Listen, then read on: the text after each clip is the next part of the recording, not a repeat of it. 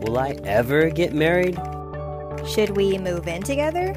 How can I focus on God while dating? Why do I feel so alone? Are looks really that important? Is sex really such a big deal? You may have a lot of questions about your walk with God, so let's talk about it. Hello and welcome to another L'amour in Christ video. I'm Kytia L'amour, and this day we'll be talking about, does everything happen for a reason? A lot of people, Christians, non-Christians, will say everything happens for a reason, whether it's our lives were preordained and predestined, so everything we go through was meant to happen because God knows everything and He controls everything. And some people who aren't believers will say, oh, it's fate, it's destiny, karma, it's all of these things where it's basically out of control and it's wild. And I feel like that can cause a lot of fear and anxiety. Well, it did for me because I'm the type of person where I want to know what I'm supposed to do in order to follow authority, especially God. If everything is so arbitrary, where is the rules? You know, what are the parameters of life? I can't really go along with everything happens for a reason, because there are some terrible things that happen and we can't really say that was happening for a reason and then just try to make good out of it just to make you feel better. And I think some people do that because it really is hard to imagine, you know, horrible things going on and you're like, I guess this was to teach me a lesson. I guess this was so I would not take life for granted. I guess this is so I would really treasure relationships. I guess this is just life.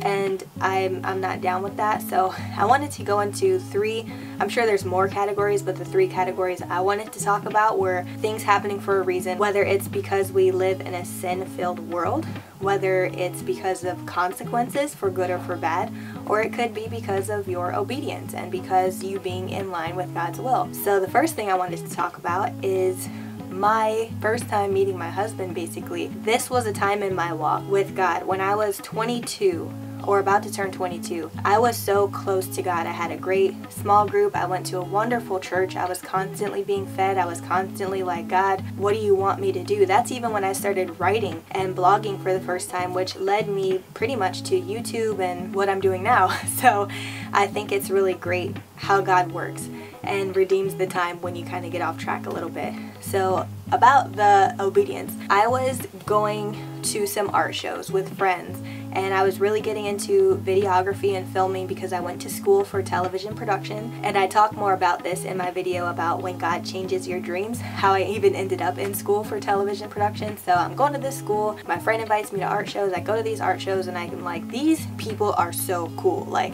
these are my type of people. I want to know, how do I get in? How do I get to be a part of it? I don't just want to attend these shows, I want to be a part of them. So I started doing more photography. I would film the shows and put them on YouTube and do like a recap video.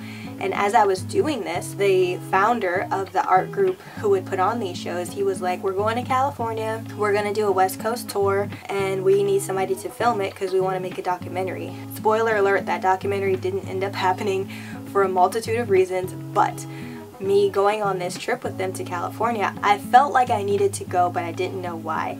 And it even ended up turning out that I had a free airline ticket because my stepdad was in the Navy. So I think once a year we all had a free ticket to go somewhere because they expect that you're usually stationed somewhere that you're not from, so you want to see family, you want to check in. So it's every year or every few years, each of us, all of the dependents, would get a free ticket. So I'm like, I have a free ticket, I don't have to save up money to go. I need to tell my job, you know, if I'm going, and I need to make sure I have money so I'm not broke when I go.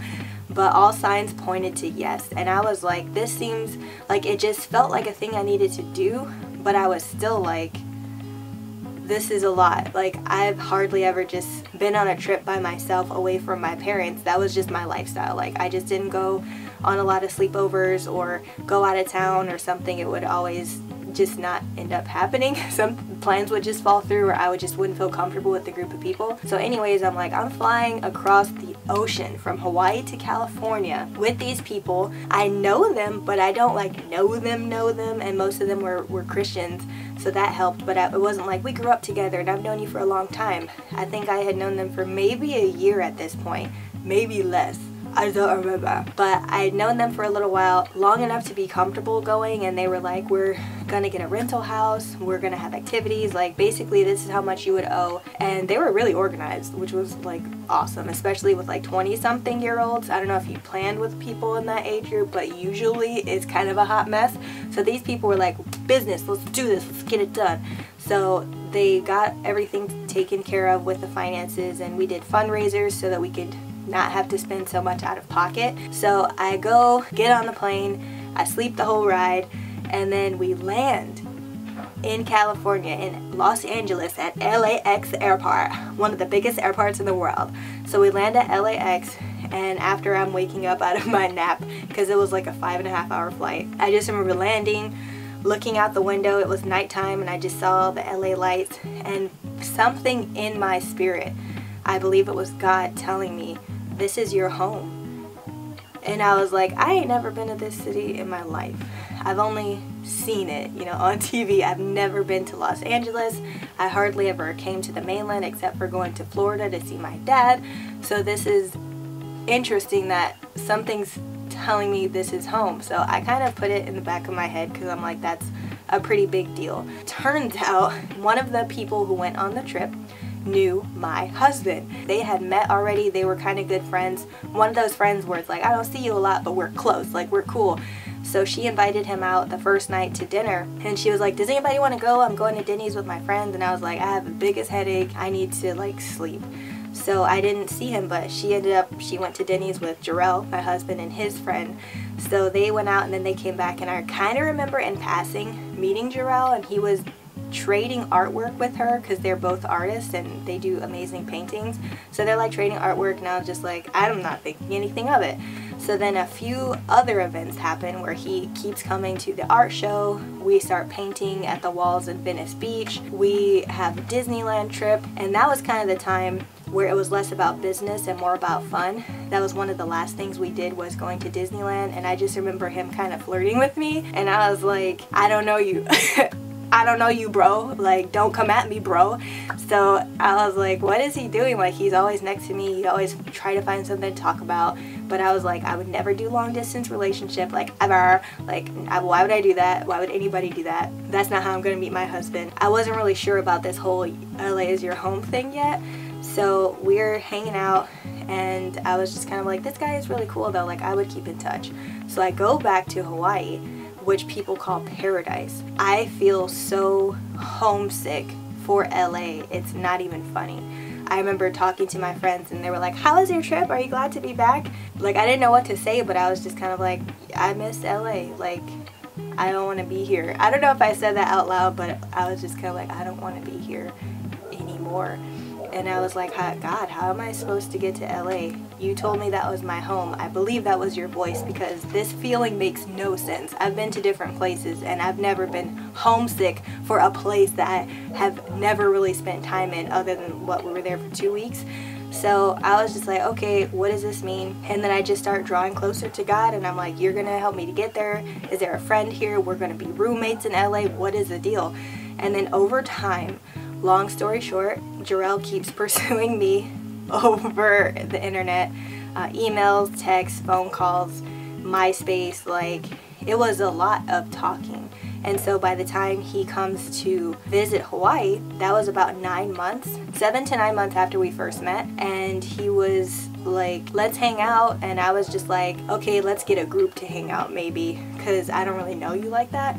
So I was just debating, because my friends wouldn't answer my phone calls and my texts, and I was like, we're supposed to be hanging out together. So they had already hung out with him without me, and that's a whole nother issue about how those friends kind of ended up disappearing out of my life. So they didn't want to hang out with me and him. So I was just like, hey, do you still want to hang out? And he was like, yeah, we could do like grab food or something. And I was just like, oh, like, how do I cancel? And I was like, just go, like, you can do this. Be outside, make sure people can see you, because I was just like, give no appearance of evil. I don't want anybody thinking I'm dating someone. You know, it was just a lot, because I was like, I'm single, I'm secure, I'm walking with God, we got this. Like, I'm not trying to be in temptation and all this stuff. So we ended up meeting up, and we had burgers, which is still one of my favorite things to eat. So we had burgers, and we just had time to talk for hours. And I was like, wow, I think you're a thing. I think in my head, like, I'm speaking to him like, I think you're a thing, like, I think this is a thing. I didn't see this coming. I thought we'd just be friends. And then I ended up telling his our mutual friend again, because when he stayed in Hawaii, he stayed at her place. I ended up telling her, like, okay, I can take him to the airport just so we can talk, you know, more and spend time together. So I think he picked up his suitcase from our house, and then I took him to the airport. And after he left, I was just like, whoa, what was that? Is this it? Like, is this my husband? So I already talked about how I knew my husband was the one. That's another video you can search on my channel. And it basically talks about through the time of me seeing him in Hawaii to when we were officially boyfriend and girlfriend, because God had told us we were going to get married. We ended up getting married. I moved to LA, and I was like, who knew this is why this was home, and this is how I would get here. So this thing happening for a reason. The reason was I followed the voice of the Lord. I did what he told me to do. I was in a very intimate place with him where he could provide me with the right instructions so that I could follow his will and be where I needed to be, over oceans and land, you know, coming from Hawaii to LA. And that kind of story, people will say, it's serendipity, it's fate, it was your destiny, it was bound to happen, your soulmates and all of this. And I just feel like that was God's plan for me. And because I obeyed, it happened. I could have been like, I don't want to get on that plane. I don't really know these people. Maybe next time. And I guess God could have rerouted, you know, my path to get there. But I know several people that because they were forcing different things in their life to happen and had been dating people they weren't supposed to, or didn't do what God told them to do, they ended up missing out on several years of being with the person that they were supposed to be with. And that's a whole nother topic about, is there the one, is there your soulmate? Like, that's something we can talk about later. But as far as God pairing me with my husband, I knew this was the guy for me. And so I feel like I could have eventually looped around back to meeting him, but it happened so quickly because I was in the right place. There was no other opportunities where this could have happened earlier than that. Just literally none. Because even the mutual friend my husband has, even if he came to Hawaii to see her before, I wasn't really close with her. I didn't really talk to her like that. She wouldn't have been like, hey shouty, come over, like, I got somebody who you might like. It wouldn't have happened. This was the earliest point that I could have met him, and I was just 23 years old when we got married. So that's one of the everything happens for a reason kind of examples where the reason was I obeyed God. So another thing is everything happening for a reason. The reason may be consequences, for good or for bad, actually, like consequences where you're like, oh, you did what you were supposed to, so you got promoted or whatever. But for me, this everything happening for a reason was because I did not listen to God's voice. So shortly after I came to LA and I was like, yeah, I'm married, this is great. There were specific people in my husband's life and groups that he was a part of that I knew upon first meeting them, this person shouldn't be around and we shouldn't be involved in this activity. But I didn't want to be one of those people who you marry someone and then you're like, I'm turning your whole life upside down because you're going to be conforming to what I want. Like, all of these things, like, get it away. I want you to be like this. And I was like, I don't want to be that person. And then people are going to be like, you're so whipped. She's got you on a ball and chain, like all this stuff.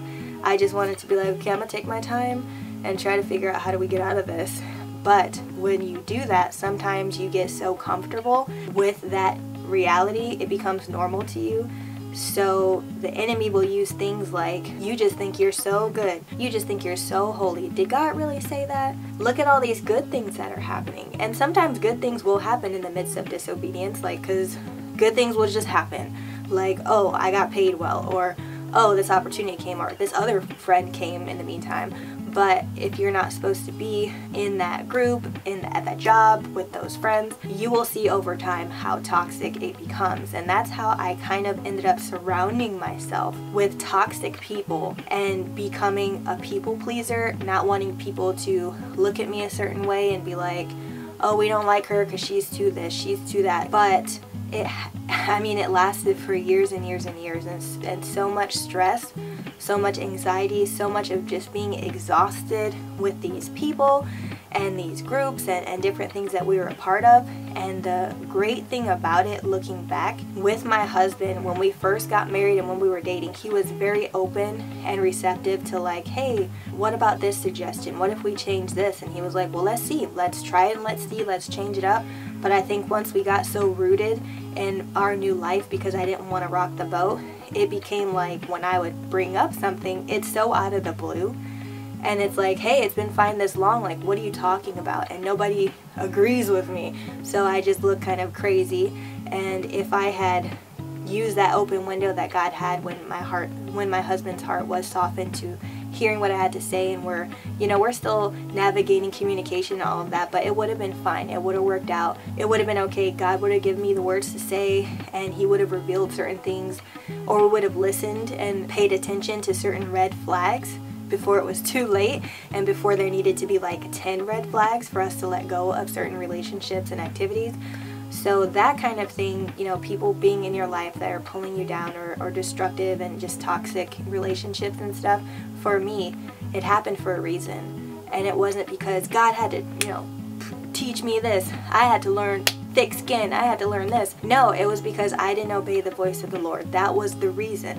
I felt very unsure. I was beginning to doubt. My faith was a little shaken. And so the enemy exploited that and took advantage of that. So there may be areas in your life similar to, like, you followed the voice of the Lord, he took you boom, boom, boom, and people are like, oh, fate, oh, serendipity. It's like, no, Jesus did that. I don't want to take credit for anything that Jesus did.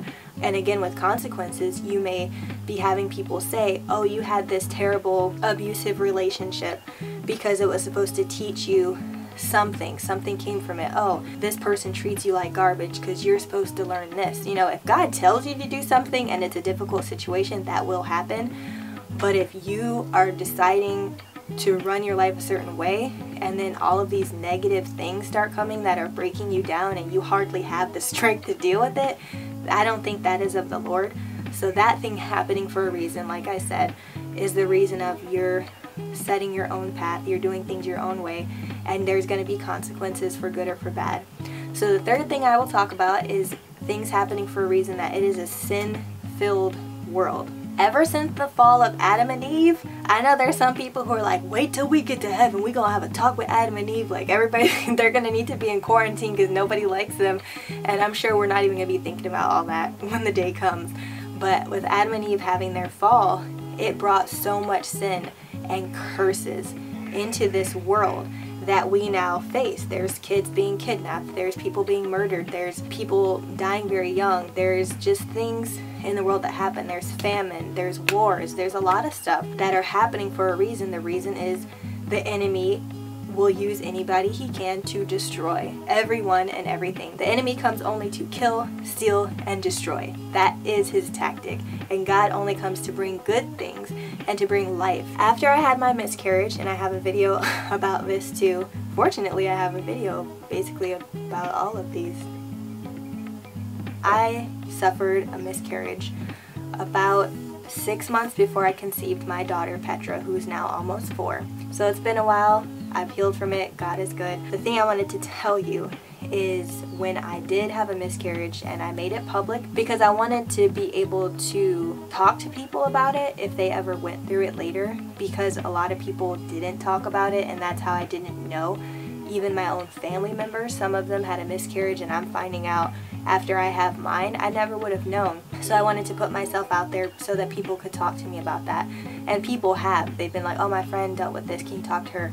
Oh, I've dealt with this, can you talk to me? It's been a blessing to comfort those with the same comfort I receive from God. So after I made it public, friends, family, strangers, a lot of them commented, oh, everything happens for a reason. God has his plans. We don't always understand them, but that was his plan. When you're least, expecting it, you'll get pregnant. Like, maybe the timing wasn't right. And I was like, my baby died. And you're trying to tell me God planned that. He wanted that for my baby to die. I cannot agree with that in any percent. I can't, because that to me is very scary. Like I said, if everything is so arbitrary, or if God is just doing things recklessly, then how do I know what to do? What tools do I have to get through this life? I'm going to be paranoid, because I'm going to think anything can happen at any time. I'm not going to be thinking, oh, this is so comforting to me. That was God's plan. No, I'm not going to be thinking that. I'm thinking, why would God do this to me? So the main thing that helped me out was knowing the truth that we live in a sin sin-filled world. With the fall of man, a lot of curses came. And that doesn't mean that if you have a miscarriage, your faith isn't strong. If somebody near to you dies, you didn't pray hard enough. If something happens to you, you get in a car accident or your life changed, or you lose a leg, you can't be thinking this was God's plan for me so that I could do A, B, and C. We live in a sin-filled world. Horrible things happen to bad people, to good people, and God's comfort is the thing that will get us through. The word says, in this life you will have many trials. And it goes on to say, but take heart, I have overcome the world. So he promises, because the way this world is, we're going to have trials. We're going to have tribulations. And it's uncomfortable. Well, it's more than uncomfortable. It's dreadful that that's a fact. But God is still good. And he will give us the peace. He will comfort us. He will bring us the good news. He will help us to heal through this, because a lot of people have traumatic past as well, and people will say, you had an abusive relationship, oh, your daddy beat you, oh, you got molested, oh, you got raped. Everything happens for a reason. Really? Like, that's horrible. So with these things happening, it's like you can go through some stuff and God will bring you through it. God will heal you from it as if it never even happened to you. Like, you'll know that it happened to you, but day in and day out you won't be thinking, oh man, I woke up today and all I can think about is this horrible thing. Like, God, if you rely on him, he will seriously help you through that. So that's something I wanted to say, because I think sometimes people are meaning well, but they give very horrible and hurtful advice because they're trying to kind of make sense of it or make it be this beautiful, magical thing. You can make good of those things. Like, everything will work out for the good of those who love the Lord and are called according to his purpose. But it doesn't mean that God put you through that. It doesn't mean that he's torturing you, because that's torture. If God is just like, I need you to be humbled, so I'm going to kill your baby, I'm going to kill your daddy, I'm going to do this and I'm going to do that. No, things just happen, because that's the world we live in, a world of death and decay and destruction. But God is good. He is faithful. I know people who years and years and years after having a miscarriage, they literally can't seem to get through it or get past it. Like, they're tormented every day by that. And I thank God that that's not my story, because I was able to rely on him and even to have faith through another pregnancy that my baby was going to be healthy and alive and she's going to be thriving. And even if something did happen, God is going to help me through it. God is going to help me through it. So that was my faith walk, and those were the 3 examples I had. I hope that you could relate to them and that they brought you comfort in some way, because I don't want any of you just thinking that life is so arbitrary and that you can just live your life any old type of way because that's just the way it was supposed to be, or like nothing you can do would ever help anybody and there's no purpose for you. There is a purpose for you, and I wanted to pray for you about these things, because the lie is real. The lie is real. The struggle is real. The lie is real that the enemy has for us to turn our minds in the wrong direction and have us have the wrong view of our God. So let's pray about that right now. Lord, I thank you for being with us right now, that you comfort those who seek you, that you are with those who want to know you more. Thank you, God, that you are a God of love and mercy and grace. You are a God of healing, restoration, and redemption. And I pray against the lies that the enemy has, that everything happens for a reason, in the sense that you have no control. It's going to happen regardless. You deserve it. This is life. You can't do anything about it. That is a very scary reality to live in. But God, you give us strength. You give us peace. You give us joy. You give us a plan. And there is the best plan for our lives, and there's our plan for our lives. And I pray that those who are watching, that their plan is surrendered to you, so that it becomes your plan for their life, because you have an amazing plan for them, and what you began in them, the good work you began in them, you are faithful to complete it. And I thank you for the purpose that you have for them, that you did knit them together in their mother's womb. You know all of their days from the moment they're conceived. And that doesn't mean that you're putting them through horrible things, that you're just arbitrarily up there giving punishment to those that love you. It means that you know you need to comfort them, that you need to be with us, that you need to give us the truth so that we have something to stand on when the enemy comes and tells us we have nothing. So I pray for all these people who are hurting, who are trying to find a reason and an answer to why they're going through things. Please help them to have the life that you purpose for them, Lord God. That they will not be veering from the left and to the right, but that they will stay on that path, and that your voice will be clear so that they know it's you that they're following, Lord God. Help them to be in their Bibles, to be surrounded by community that is building them up, that they will hear the Holy Spirit clearly, and that they will trust in you, Lord. And I pray all of this in your Son Jesus' name. Amen. Thank you so much for talking with me today, for having this conversation about does everything happen for a reason, and I wanted to know what you guys thought about it. Leave some comments, some encouraging feedback for people who are dealing and struggling with this, and even if you have questions, leave them below. I can answer them, or maybe someone else has a better word for you. But anyways, thank you for watching, and if you want to become a part of the family, hit that subscribe button. If you want to know when I upload, tap on that notification bell, and I will be able to see you next time. Bye! Where are my glasses? And I talk more about this in my video called When God Changed. So the other thing I'll talk about is, my legs. L'amour in Christ now has apparel. Please check the description box for more information on how to purchase. If you like what you see here, please subscribe. Also, don't forget to check out our previous uploads. See you next time.